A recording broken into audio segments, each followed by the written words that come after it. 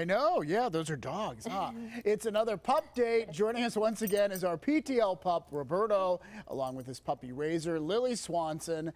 And Lily, I'm sorry, you get second billing after Roberto. It's okay. He gets his name mentioned first. Yeah. So how is Roberto doing now? He's been doing really well.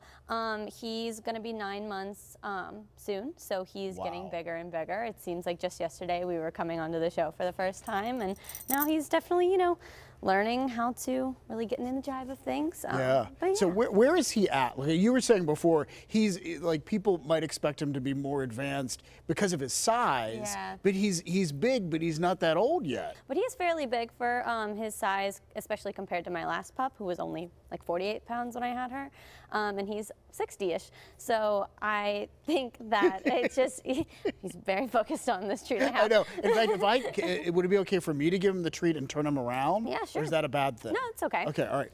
Over here, Roberto. No, here. Over there. No, here. Over here. Yeah! Oh. What kind of commands are you working with him now on? Like at this age level, it's still really basic stuff, right? Yeah, so right now I believe that to be honest, we don't have that many cues left. We only have maybe about 7-ish. So right now we're working on some more positioning cues, so having him kind of sit out in front of doors so he doesn't like pull through. Okay. Some other things that we're doing is we're learning how to do laps, so he can come up and put his 2 paws on someone's lap, which is really fun. Oh, that's sweet. So I'm excited to start those ones. But yeah, so just a little bit more fun. Those are kind of what they like to see a little bit more before professional training, because those are ones that you can bond with a person with, and some of the graduates like those cues a lot. Right. So obviously he is food motivated. Yes. Is he people motivated too? Like how excited is he to meet new people? He likes meeting new people. Sometimes I have to rein him in a little bit. Berto, go down.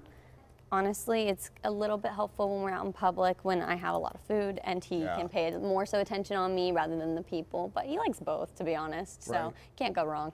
Halloween is coming up. So is Roberto going to dress up? Will he have a costume of some sort? Yeah, so, Berto, no, don't. So what we're actually doing at Step at Pitt with the college puppy, we're doing this little Step-Sesame Street, so it's like Sesame Street. So he's going to actually be Bert from Bert and Ernie in that, that's and a great character. So he thought it went along really well with his name. So that's what we're gonna do. We have other pups being the Cookie Monster, like the Count and like Elmo, all of that stuff. So that'll be really fun. So they're all gonna get together and have like a Halloween party. Yes. You have to get video and pictures I will, for sure. Our viewers want to see this, Yeah, no, in the past we've done things like last year we did Pokemon and Violet was Squirtle, and the year before that we did Mario, so like Princess Peach. Yeah, there's always a theme, so I'm really excited to be doing this one with Roberto. And this is the only Halloween that I'll theoretically have with him, so it's always really fun to kind of, you know, experience that with him. Yeah, I was hoping he would turn around. He finally did to scratch himself a little bit. Patty's trying to get your attention over here, Roberto. Yeah, it's like where's the food? No, literally. So.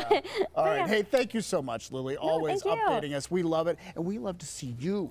Yeah, even though you're totally trained on her right now. Yeah, he's very focused on me, but we're always happy to be here. That's good. All right, and remember, you can catch another pup date next Friday right here on PTL.